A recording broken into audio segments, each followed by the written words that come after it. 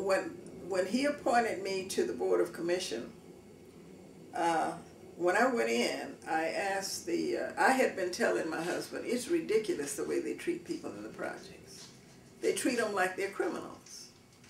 And so when Mayor Bradley's office called, and he said, his deputy said, the mayor want to appoint you to the Board of Commission for the Housing Authority.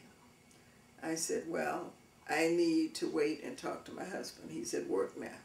He said, she said, what do you mean? It was a female. What do you mean? Talk to your husband. People who give their right arm to be appointed to this, and you talking about you. I said, let me tell you something. I live with my husband. I'm not going to take that much responsibility and not talk to my husband first. So if he want to appoint somebody else, fine. He said, well, I'll tell him I'll tell him, and I don't think he's going to wait. I said, if he doesn't wait, that's fine. So he told him what I said. He called me back. He said, the mayor said, whenever I'm ready, just let him know. So I talked to my husband, and he said, honey, you've been talking about how they treat people. Maybe this is your turn, that God is giving you a chance to help them. So I said, okay, I'll accept it if that's what if you feel that you don't mind my doing that much time. He said, no. So that's when he appointed me to the board. And when I went on the board, I asked the chairperson. They had a man, Al Green. He was chairperson of the Board of Commission. And I asked him how many commissioners go out into the project and meet with the people. He said, we don't go out into the project. I said, excuse me? Why? Why don't you go out into the project? He said, well, we just don't. We work from the office. I said, well, you've got a rebel on the board, because I'm going to go out into the project and meet the people. I'm not going to sit here and vote on things that affect these people's lives, and I know nothing about them. So he said, well, I can't stop you from going out, but we just don't do that. I said, well, I'm going to do it because for my own sake. I have to be satisfied with what I sign and what I vote on. And he called me that night, and he said, you know, I was thinking about it. And if you're willing to do this and meet with the people, then I'd like you to chair the Tenant Relations Committee. I'm going to set up a Tenant Relations Committee. And he said, would you chair it? I said, yes, I'll chair it.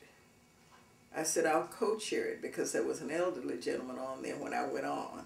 I said, if you will name him the chair, I'll do the legwork because I don't want to disrespect him. He's been on here. He said, fine. So I started going out into the first time I went into the Nixon Garden, which the police had told me, don't go in there without a police escort. And I told the captain, if I have to go into the project with a police escort, I don't need to be on this board. So I set up a meeting the next few days with the tenants. And Nixon Garden Gymnasium was packed. It was full. And for 30 minutes, they ripped me apart. They went up one side and down the other for me. I was scared to death. But I make up my mind if I'm going to do something, I either have to face the fear or I'm not going to do it. And they said, oh, you commissioners don't do nothing but lie. You don't do nothing for us. You don't care about us and this and that. And for 30 minutes, I let them vent. And they ranted and they raved. And they said everything about the commissioners. And Claudia Moore, who lived in Nixon Garden, I never will forget that lady. She got up and she took the mic. She said, now, she's listened to you for 30 minutes. She came here to talk to us, and you're going to listen to her now. And I started talking. I was so scared. My knees were shaking. But I said, well, it's now or never. So I told him, I said, let me say a few things to you before I start talking about what I want to do. Number one, if you think every time I come in here for a meeting, you're going to use me as a whipping boy, you better think again.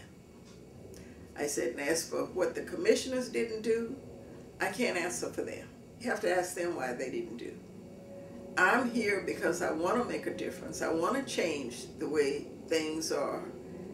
And if we join hands, we can do that. But I am not going to stand here and let you rip me apart every time I come in here. We're wasting time.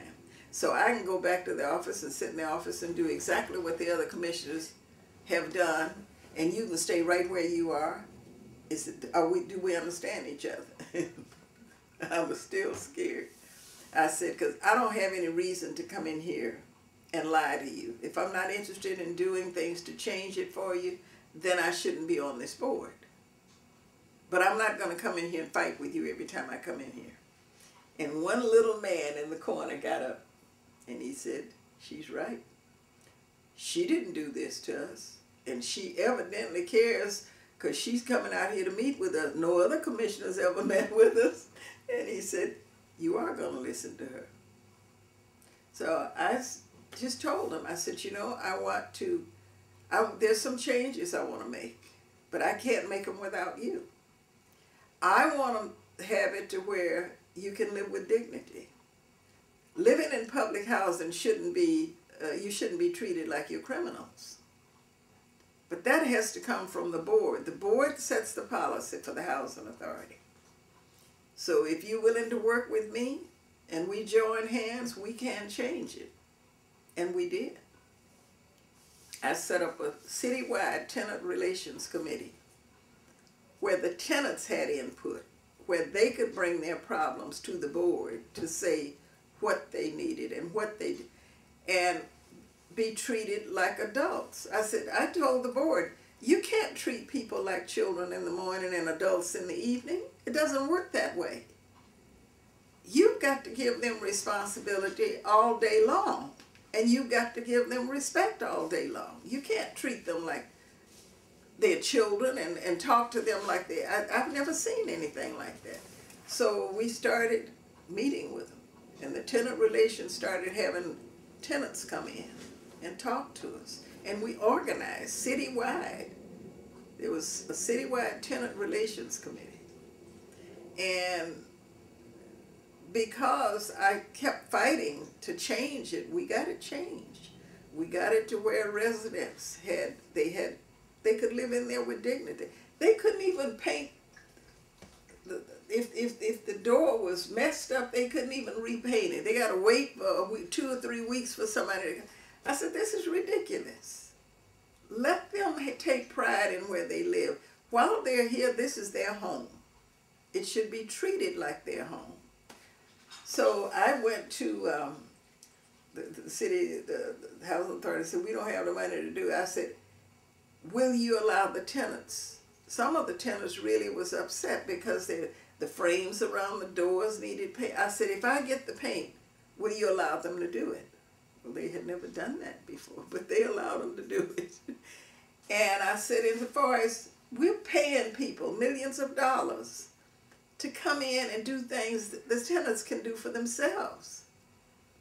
As a matter of fact, I said, you know, some of the things that we're taking away from other programs when we could be assisting the tenant. Anyway, a long story short, we started beautifying the place. And they started planting little plants and doing things that said this is home. You know, you can't, the quickest way in the world to me, I was taught that, the quickest way to destroy people is do everything for them. Give them no responsibility, no authority, treat them with less dignity than they're anybody else and make them feel inferior, and you destroy that person. So I really started fighting HUD because at that time, HUD would not allow the housing authority to hire residents.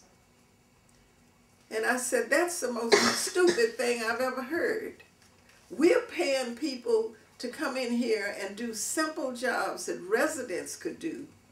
And they're watching these people get paid, and they can't earn enough money to buy milk for their children. And they said, well, they don't want to work. I said, how do you know? Have you offered them a job? how dare you make up your mind they don't want to work because that's what you think about them?